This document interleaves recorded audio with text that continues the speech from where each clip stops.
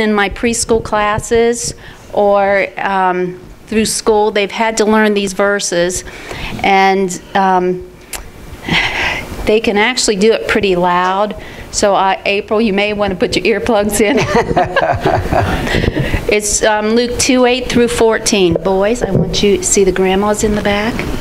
I want moms, dads, grandmas, everybody to be able to hear you, okay? Nice and loud. Luke 2:8 through 14. They're in the same country, shepherds abide in the field, keep to watch over the flock by night. And lo, the angel walked upon them, and glory walked around about them, and they were so afraid.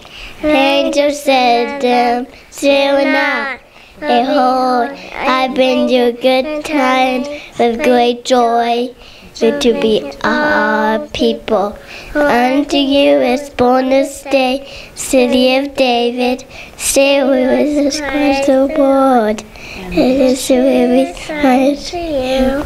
You shall find the babe of the suffering close, wine and angel, and sundry just who went up to a heavy host, King God and say, Lord God in the highest, on earth, peace, goodwill to all men. Luke 2:8 through 14. Very good. Now that's the quietest I have ever heard those two boys. They are never that quiet. But